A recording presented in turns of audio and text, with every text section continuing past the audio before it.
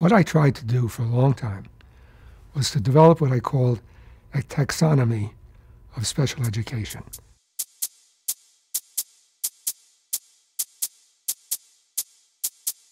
We have to be able to design instructional systems that connect the appropriate strategy with the appropriate thing that we want the child to learn. Because if they can't use these strategies, they can't learn these things.